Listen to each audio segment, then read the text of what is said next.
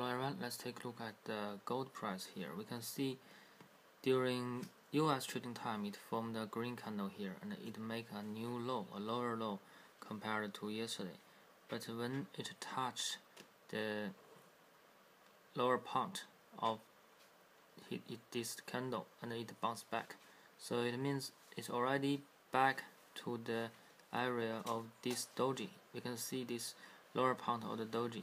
So it's now formed a very rare pattern. That it means in this area it still has support. So it's very likely to find some base here, because if we check the dollar index, we can see during this half year US dollar already formed a shoulder head and shoulder bottom, and it's already going up.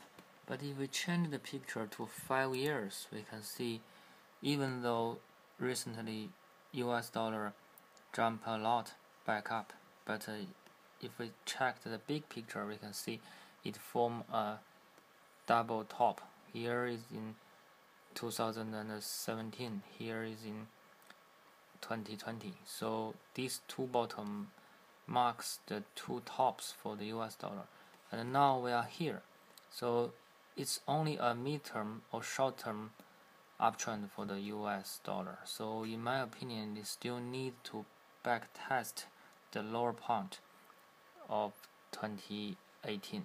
So in my opinion, the bounce back of US dollar is only short term. So it's very likely to drop again. So when the US dollar show the stress, then it's the opportunity for gold price. So it's very likely gold can find a supporting here and then go back up again. Thank you.